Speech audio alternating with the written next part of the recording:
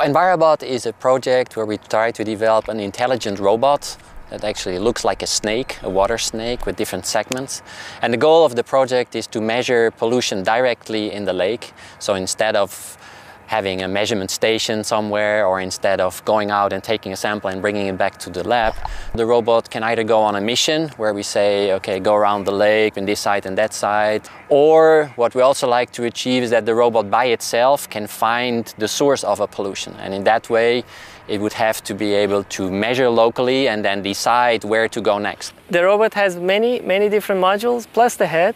So each modules are identical, and they have a motor so that the joint can oscillate.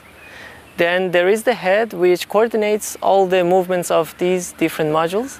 So you can have a pattern which propels the whole robot forward.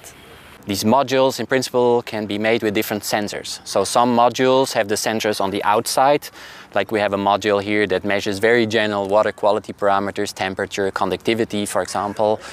And then other modules, we try to integrate biological sensors because they can potentially measure something that is the toxicity of the water. And in order to capture the toxicity, we use living organisms, because living organisms will be exposed to the water and they can tell us if there's something in the water that they are affected by and that causes toxicity. The idea with the robot is not that we can measure 15,000 different chemical compounds, but that we can take a global measure of the water quality.